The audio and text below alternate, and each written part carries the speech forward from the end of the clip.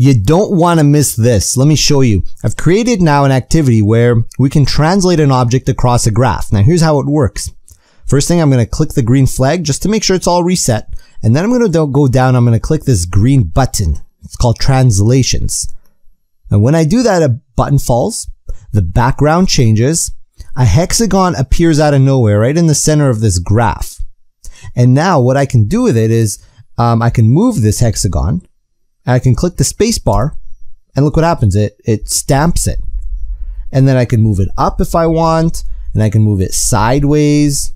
Let me click them together, stamp it, and I can keep doing that and create, you know, interesting natural type patterns. You know how beehives are made, how beehives are linked together, the hexagonal shapes, and I can keep creating a tessellation like this. So anyways, let's see how that appears. But before that, what kind of things did I need to create? Well, let me reset this and let's count them all. So let me click the green flag. Look what happens to all these designs here when I click the green flag. They all just vanish and this appears. So I need a background. That's one thing with a title. I need the button translations. That's two things so far. I need a hexagon, and I need the fourth thing I need is the grid paper. So I need four things. I got to create four things. Let's go ahead and do that. First thing you're going to see when you open up your Scratch account is you're going to see that little pesky kitty cat. So we're going to click the scissors. We're going to X them out. We don't want them there. Now let's create the first two backgrounds. That's the easy part. So I'm going to click stage. I'm going to go back to the top backdrops. I'm going to click the T button and I'm going to just type math transformations, click enter, go down, say by, type your name in. I'm going to type mine. And now we can center it, click outside. You're going to get these little nails appearing. So you're just going to grab them and you're going to move it like that. And that's a good size. So that's my first background. It's my title page, but I need a second one. So for my second one is going to be grid paper. If you don't like the grid paper that Scratch gives you, you can upload your own by clicking this button and getting one off Google, save it on your computer and do all that jazz. I'm going to use the one they give me because it's good enough. I like it. I'm going to go down and it's the very last one. I'm going to double click and look, it appears. Now I've got my two backgrounds. I'm half done already. I'm half done. That's without the coding, of course, but I'm half done my setup. Now that I've got my two backgrounds, I can move on and create my two sprites. My sprites are my characters. They're the things that are going to do stuff for me and move around and create magic, you know. So here's how I do it. I go here, look at the bottom, it says sprites. I'm going to move across and it says new sprite. Now, if you want, you can use the sprites that they give you. These are their characters. If you want to kind of make designs with arrows and translate them, or bananas or baseballs, or maybe airplanes or whatever you want, bats. Yeah, they got it all. Or you can scroll down the list of all these things here. I'm not going to use any of them. I like hexagons because they make cooler designs than these. Maybe you disagree, in which you can use one of these.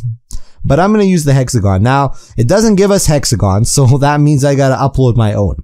So go back down to sprites, and if you want to upload your own, you click this button. It says upload.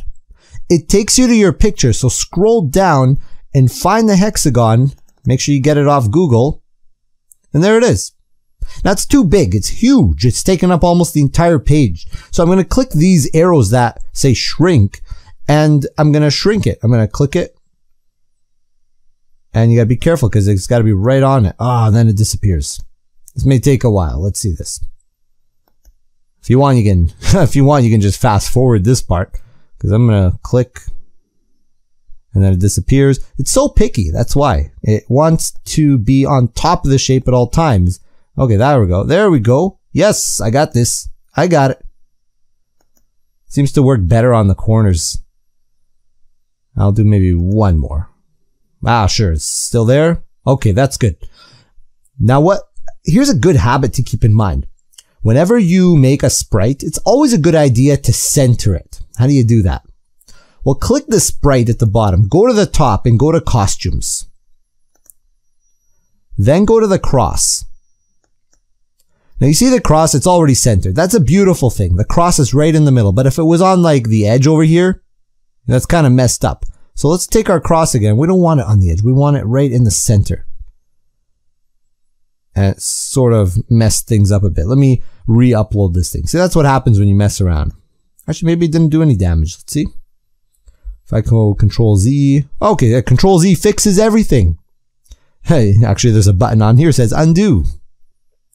All right, let's keep going with this. So it's centered now. Let's make sure it looks pretty good. And now I have my 3rd out of 4 characters. I need one more, which is my translation button. So I'm going to go back to sprites. I'll go new sprite. I'm going to make my own button by the paint feature and go here. Let's go. That cross is still there. Let's get rid of it. It won't go away. All right, no problem. Put your rectangle. There, now it's gone. Don't click this one. Click this one because we want to make it one color. Click the green color. Go like this. Then go T. Click the black so we can make it black letters. And type translation. Translation. Click on the outside. Drag it. Make it nice and big. And then just center it manually. You're good to go. Now look, it's huge on the side, so we can easily shrink it down by clicking this, and this should be easier to shrink. Shrink it down even more, and now we've got our 4 characters. Let's count them all. We've got our 2 backdrops. 1, 2. I've got my hexagon. It's centered. I've got my translation button. Let's get in the habit of centering it. Click the cross. Oh, it's a little bit off. Let's just click it right in the middle. I think that's okay. Let's double check. It doesn't have to be even perfect. Like this one can care less about this button here. But now we've got our 4 characters. Now let's start telling the computer what we want it to show and what we want it to hide. When I first start, I click my green arrow. See the hexagon and the grid? They disappear. The only things that appear are the title and the button. The other 2 things, the grid paper and the hexagon, disappear at the start. So let's see how we can do that. We do it with code. So go here, click stage, and click script. And go to events and click the flag. When the flag is clicked, click looks, because this is the way the page is gonna look. And go to switch backdrop, not to XY grid, but to backdrop 1.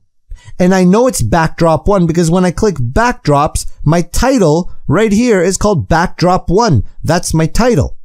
So now I'm gonna go back to the script. And I'm gonna say, okay, so now this part is ready. If I click, for example, the backdrop over here, and what it should do now, the script says, well, when the green flag is clicked, then it automatically needs to switch to backdrop 1. Let's see if it does that. Now it's a grid. Now it's backdrop 1. Perfect. So far. The problem now is the hexagon is appearing. I want it to disappear. So easy enough. Click hexagon. Then go to events. When the green flag is clicked, what should the hexagon do? You need to tell the computer what it needs to do. We want it to go to the looks because we want it to look a certain way, and we want to click hide. We want to hide it. Let's see if it works. Let's see if it listens to us. Click the flag, and it hides. Okay. But Mr. Melhem, we need to use it. We need to appear. We need it to appear, but not yet. One thing at a time. That's how computers work. They're very unintelligent. They just do what you tell it to do. So tell it to hide, it's going to hide. Let's go to the next phase. Now I have my sign. Where do I need to tell the computer to put it? Do I want to start it here? Do I want to start it there? Really, it's up to you. I'm going to start it up here. So now I'm going to click this button. I'm going to go to scripts, which is already on scripts. And I'm going to say event. When the flag is clicked, I want this button, first off, looks, I want to show it, and I want to put it in this spot. So go to motion. Look what happens to this here, this coordinates. Look at these numbers. When I move it, the numbers move as well. So first put it in the spot you want it. Let the numbers fix themselves. and then tell it there.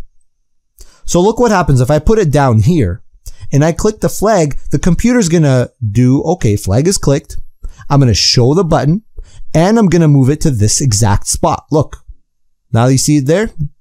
Now it goes to where I wanted it to go. That's how computers think. They just do what you tell them to do. I told it to do this. Perfect. Now what do I want to do next? I want some magic to happen. I want to change the background and I want the hexagon to go poof and appear. So one thing at a time. I'm going to click this button, but nothing's happening now. You know why? Because I didn't tell the computer what to do when I click this button. Okay, so go to events. That's like anytime you click something, that's an event. So go to events. And look what it says here. When the sprite is clicked, what should I do? Well, I want to move it down, but I want the sprite to also announce a message to all the other sprites and backgrounds. And this is the message. Watch. I'm going to go to broadcast. And my message is going to be really anything you want. I'm going to say, let the games begin. Let the games begin. That's just a message it's going to shout out. Now you're not going to hear it, but all the other action figures I just created are going to hear everything that I just typed, and they're going to do what I tell it to do. And I want this thing to move down. So go to motion. I'm going to go to glide because I want it to go down nicely. But look again, these numbers, the 27 and the 2, when I move it down, they change. Glide 1 second, see the numbers changed? So put it in the spot you want it to be and then click the glide. There. Let's reset it. So when I click the flag, it's going to go to this spot. And when I click the button, it's going to glide down. And you didn't hear it, but it just broadcast, let the games begin. And it just shouted it. You didn't hear it, but everything else heard it. But how come nothing happened? How come they didn't do anything? Because I didn't tell the other characters what to do when they hear that sound. They don't know what to do. They hear it. They're like, okay, it says let the games begin, but what do we do? No problem. Well, we want the hexagon to appear. So let's click the hexagon. Let's go to events. And then it says when I receive, so when the hexagon receives, let the games begin, it's going to look, it's going to show. Right. Let's try it. Click the flag.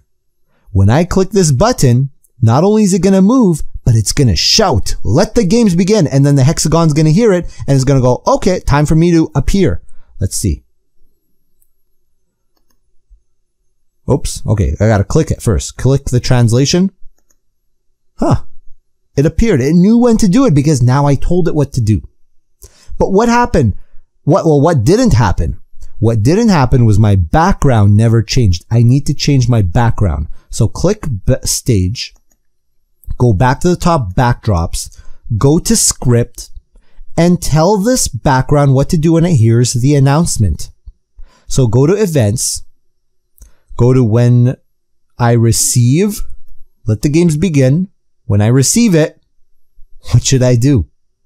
Go to looks. It's going to look a certain way. The background will change. Switch, go to the first one. Switch to the XY grid. Not the backdrop one. That's what we already have. You're going to go to XY grid. Let's try it. Reset. Click. Boom. It switched. It's beautiful. But you know what? I don't like that hexagon sitting on the side. I want to put the hexagon in the center. So that's easy to do. I just click the hexagon. I go to script. It's already there. I go to motion. Now, remember these coordinates? That's what's going to set it. So I want it to start in the middle. So these numbers right now aren't really, these numbers are where it is currently. When I put it in the middle, say that's approximately the middle, these numbers change. I want it there. So when it shows, I want it to show at that spot. So it's going to hear the command, it's going to show up, and it's going to go to that exact spot. Let's try it again. You should always test it out one step at a time. So click the flag, it resets. Click the button. Beautiful. I love that. Now the last thing we need to do is to teach it how to move. Okay, so we're going to go here and we're going to teach it how to move. Teach it how to Dougie.